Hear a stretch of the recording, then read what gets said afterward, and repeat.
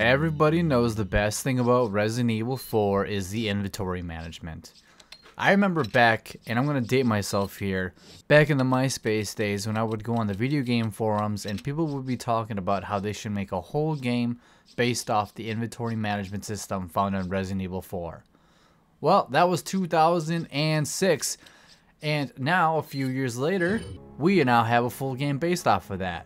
I introduce to you, ladies and gentlemen, Save Room.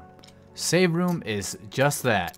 It is inspired by, I'm not going to say Resident Evil, the survival horror genre, and it takes a huge inspiration off a certain numbered franchise. A lot of the things here borrow from what that game has, and I'm not talking about just like aesthetics and mechanics, it's just feel too, how the environment looks. Obviously there's not much of an environment, you're in a suitcase 100% of the time, minus the title screen and the final screen you get.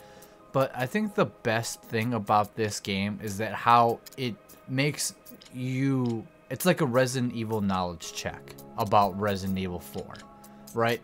Because everyone can move around, it's easy to just move around stuff and fit them into the right place.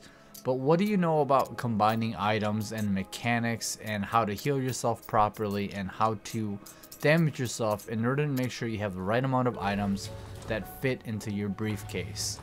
And some things can get very challenging. There's 40 levels in total, 40 challenges, each one getting progressively harder. And I think up until like level 30, they keep introducing new mechanics and weapons. And the weapons do matter only in the fact that you do need to reload your guns old school RE style, which means going into your inventory, selecting the proper ammunition type and loading up your gun with that. You have gunpowder here, you have herbs, like obviously you have ammunition type that you can combine, and mixing gunpowders does make a difference. Obviously a red and red is going to make handgun ammo, and then a red and green is going to make magnum ammo. If you're an OG like me and you've been sticking around since the OG Resident Evil days, PS1, you're going to familiarize yourself with the color coding, right?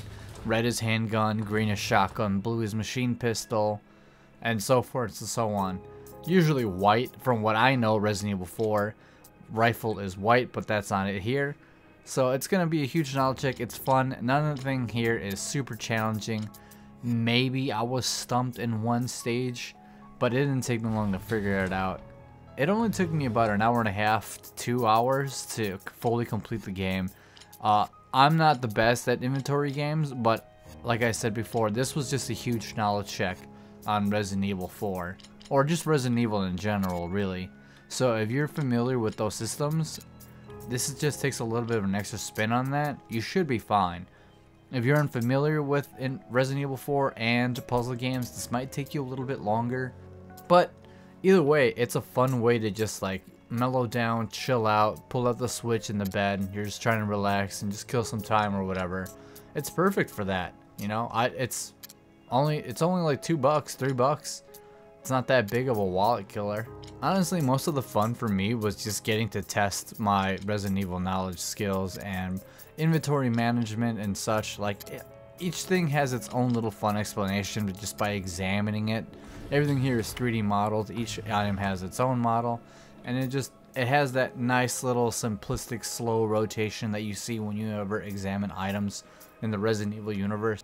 Honestly, if anything, this game made me want to go back and play Resident Evil 4 and get me more hyped up for the Resident Evil 4 remake.